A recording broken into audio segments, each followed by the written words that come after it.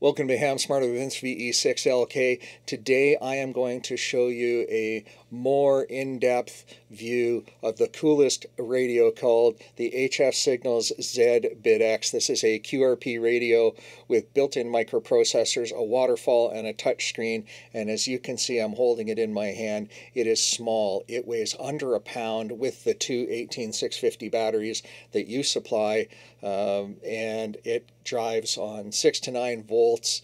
It does FT8 built-in CW, phone, and a whole pile of other things. Stay tuned.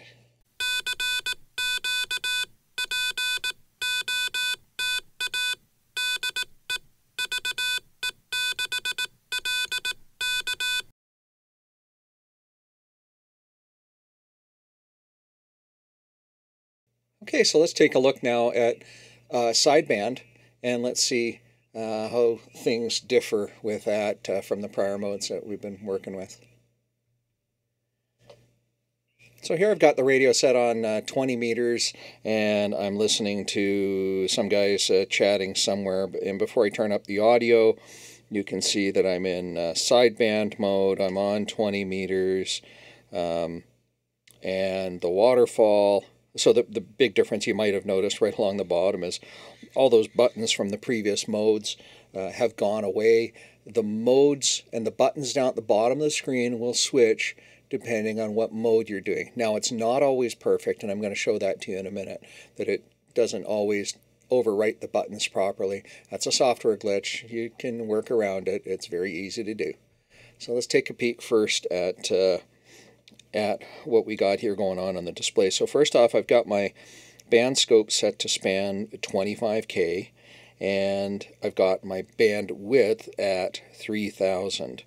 So first thing I'm going to do is I'm going to turn my span to 10K, and now you can see the band scope sits to 10K.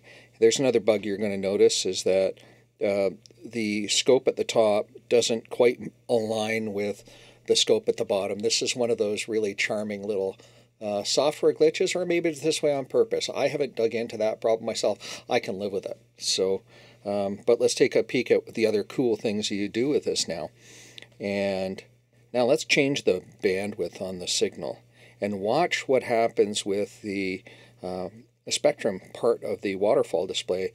As I widen this out, it widens out as well to show you what you're listening to and display it for you graphically. So that's pretty cool. You sort of expect that, but it's one of those things that you sort of notice after the fact, right? And so I'll turn the bandwidth back down, and we'll go to 3000 hertz, and then I'm going to get ready to turn the volume up, just in case these guys who are gabbing around on a Friday morning having their coffee chat, they're going to actually come back to us, and you'll hear what it sounds like through the speaker.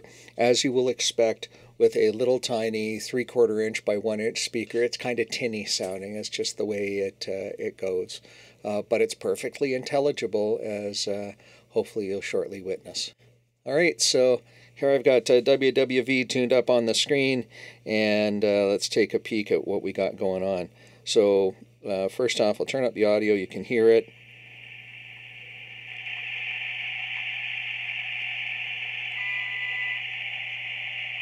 There we go, you heard the tone there. So we can play around with the bandwidth setting, and we can narrow it down.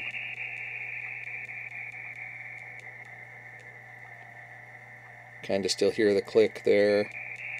And you can see the spectrum width is working with us as we change it. I'm going to change the span down to 10K, and now the waterfall gets a little wider. Once again, it's offset from that blue square. That's a little bit irritating, but it's just a lovely, charming aspect of using this really funky radio. Okay, so I'll turn the audio down. Now I'll show you a couple of other things while I'm here. I'm clearly outside of the ammeter bands. Now the menu has changed to a simple TX and RX. In phone mode, this little black thing up here in this corner That's the built-in microphone. That's a little electret element, and it's actually reasonably sensitive. Now, you can turn the drive up on it with the mic here, and if you turn it up too much, you'll see some distortion. So first off, let me show you what it looks like when it starts transmitting. I'm out of band, first off, so I'm going to show you two things at once here. So I'm going to say transmit. My drive is all the way up, and I'm talking, and you can see my voice on the spectrum display, but you can see I am not putting out any power. And if you could see my power meter right now, you would concur that I'm not putting out any power. So the radio prevents you from transmitting outside of the band, even though it looks like it's transmitting outside of the band. It won't let you. So that's a good thing. Now, let's take a look at that drive issue. The manual does state this. If you turn up the drive too much, you start to see some distortion happening. There we go.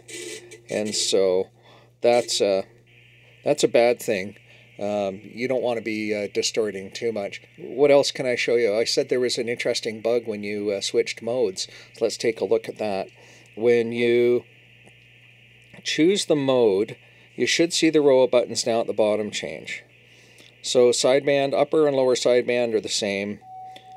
CW should change to the buttons at the bottom, and if it doesn't, all you need to do is click on the menu button and click on close, and then all those buttons, let me turn that off, turn the volume all the way down.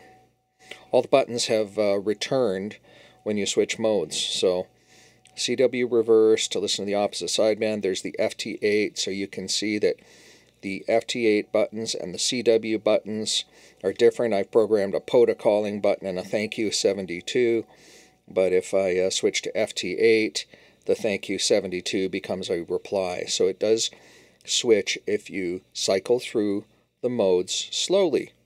But if you cycle through them very quickly like this, there's no guarantee that they're going to switch and go properly. So that's another interesting thing you need to understand about the radio.